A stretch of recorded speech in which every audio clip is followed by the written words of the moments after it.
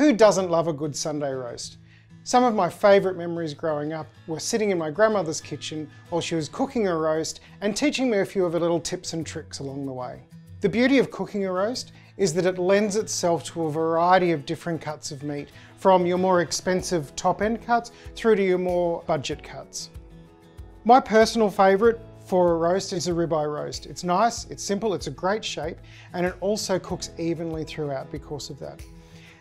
There is an option to, if you want to keep that shape, to string it like we've got here, or if you don't have the time, it'll perform perfectly without that as well. The next is the tenderloin. Now the tenderloin comes from a part of the animal that does very little work, so it's always going to be super tender. Again, you can string the tenderloin so that it holds its shape and cooks evenly throughout, but also tuck the tail underneath so that the end bit doesn't cook too quickly and become too well done through the cook process. The next two cuts come from the rump. They're a less expensive cut, but have got a great texture and an awesome flavour when you're roasting them. And the beauty of roasting is that it is a slower cook method, so these cuts will benefit from that and become tender throughout the cooking process. The first one is the tri-tip, and it's a great shape and a really good one for a small family or a couple to have their roast.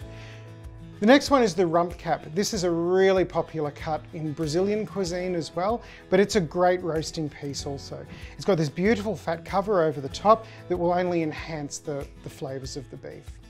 One of my grandmother's tips for a great roast was to grab your baking tray, but then put a roasting rack inside it and then place the roast on top of the roasting rack after you've seasoned it and added your favourite marinades.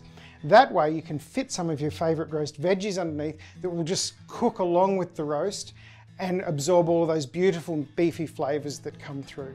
All you need to do is pop it in the oven, shut the door so you can spend more time with your family and friends while the roast is cooking away and just doing its own thing.